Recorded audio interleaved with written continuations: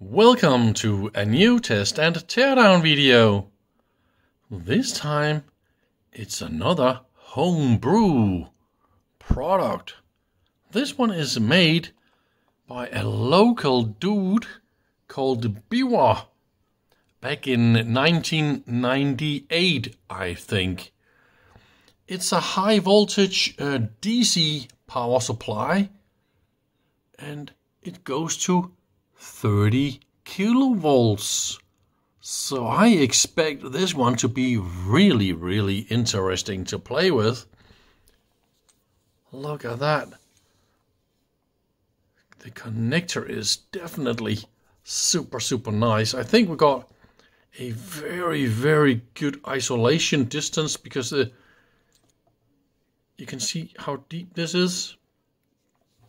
And then it goes all the way in and out here as well. This plastic part goes all the way into the other part, and all the way in there we got the metal. I mean, that is a fantastic connector. I wonder where to get this type of connector. We got some numbers written on it. That is definitely interesting, because I always wanted to have these connectors for my high voltage stuff. And yeah, we got two. This is probably an output on off or something. And that will be mains maybe. Well, that will be the microamps output or something. It says the output impedance is 200 mega ohms. So it's not for high current, it is for static experiments. And that is exactly what I need this one for. And here on the top we got a little warning information here about you must use a plug with earth ground to chassis, otherwise the chassis is going to be charged. And also I really like the idea we have I think this is more or less the schematic of the entire unit. So if this is true, it's actually really smart for me, because we'll have the input here, we have some rectifiers that makes high voltage DC probably. This is probably low voltage DC, right? And then you have a voltage regulator, and that is the one you control with your potentiometer. Then you have a little oscillator and a transistor, and then you have your high voltage. But it looks a little bit like it's AC. Well, oh, here's a tripler. Okay, so the tripler makes it DC. So that is how it is. And the output here seems to be unregulated.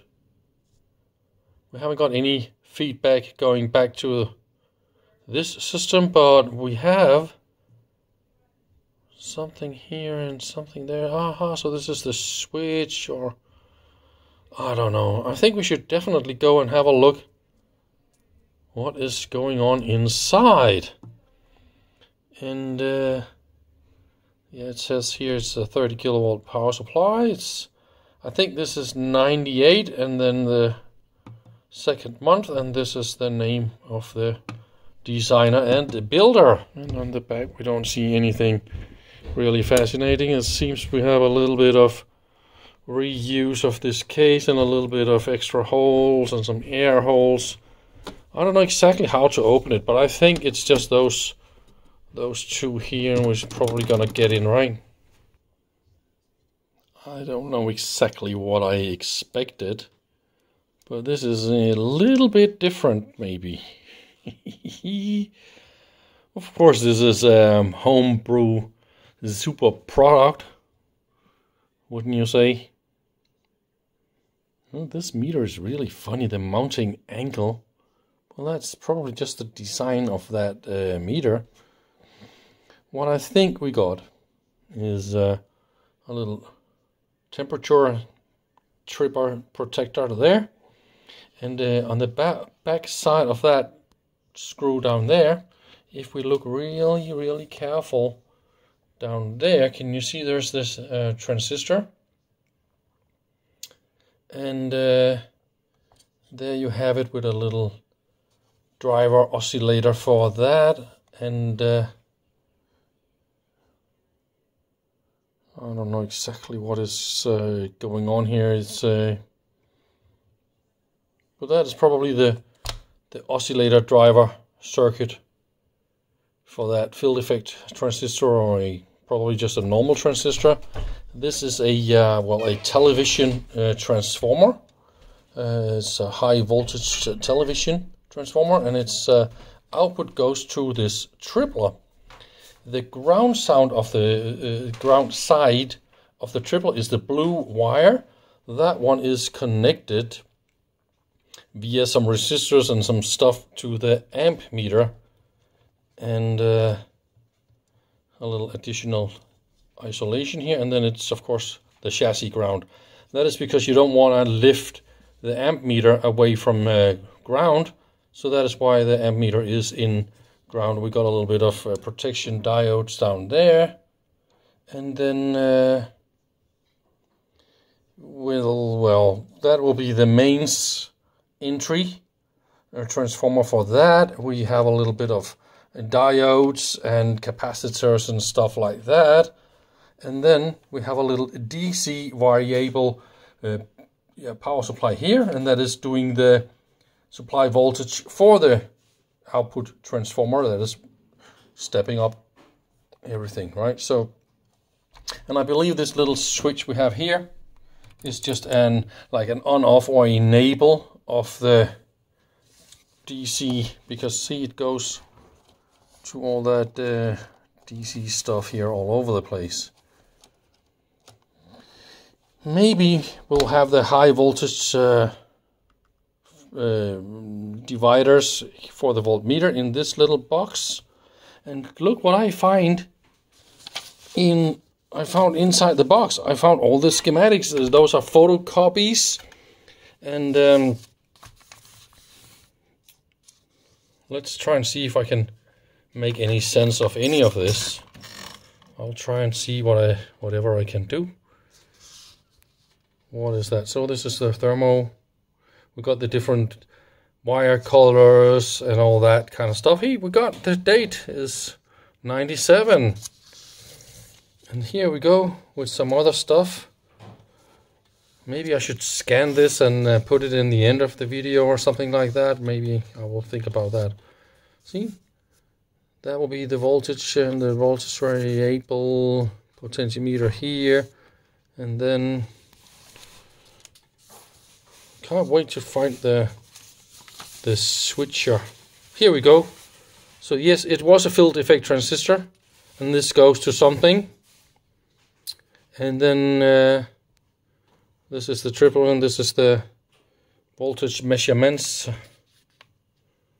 And this is the output. Oh, we even have the number for that super sexy connector here. This is called radial. And this is the number for the connector for the chassis, and this is the cable part. How nice! I really wanted to have that. And that is I don't know exactly what is going on. Low voltage power supply. Oh yeah, down. Aha! So here it is. This is the field effect transistor signal that goes to this one. Is the field effect drive oscillator, right? So I was right. Inside this little POM case, I find all the voltage measurement and voltage divider resistors, and I think this is the current limiting resistors for the output. It goes in here and then back to the actual output wire here, and it's of course shielded cables. That output connector here is according to my notes here, called radial, and then R331405. I think this is an old number. Today they're called a little bit different, but they look exactly the same. And that means this connector here is only rated 10 kilovolt unmated and 20 kilovolt mated. and that is of course with a huge safety margin. And so he just figured out that, well, okay, 30 kilovolts, that will do fine. So probably it will, but it is not certified for 30 kilovolts.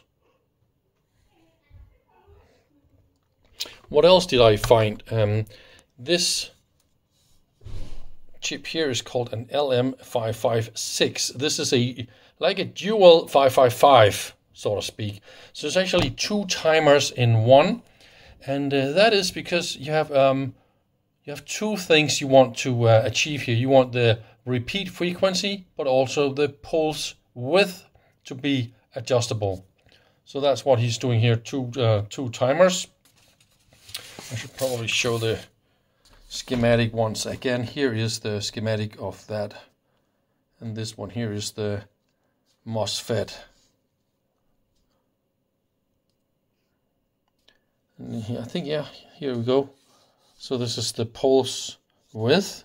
He wants 10 to 44 microseconds, and this is the repeat frequency. He wants 10 to 60 microseconds. So this one triggers the other one.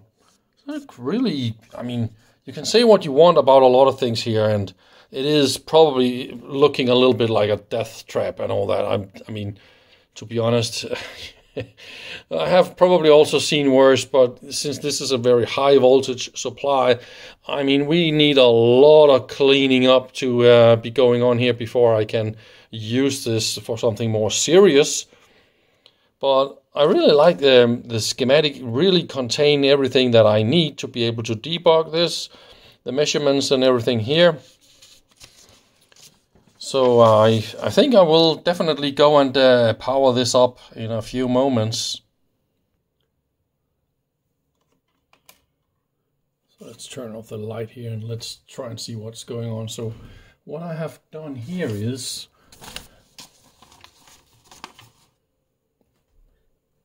I got this ground going around there, so it can't really reach a super intense voltage. It will then jump over, so that's more or less my first idea.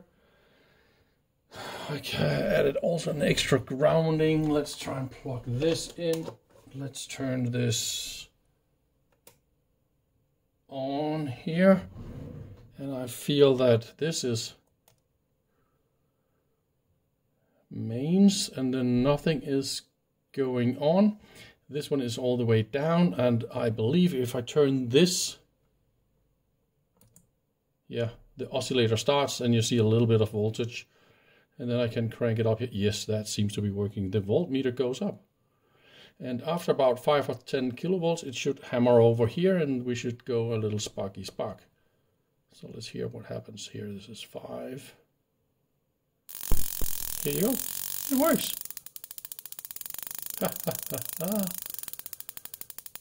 So I calculated the distance.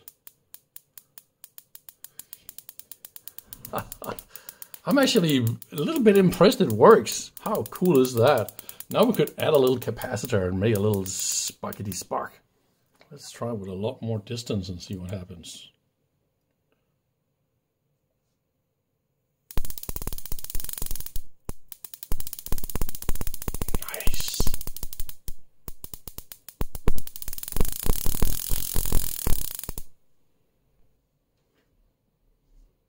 So this is about 15 millimeters.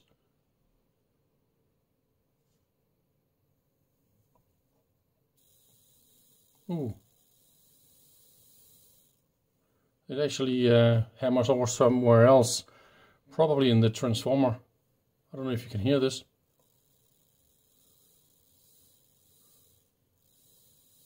This is not so good. Okay, so it can't do all the kilovolts it was supposed to. Oh, that's just how it is. So I think I'm back to like 10 millimeters.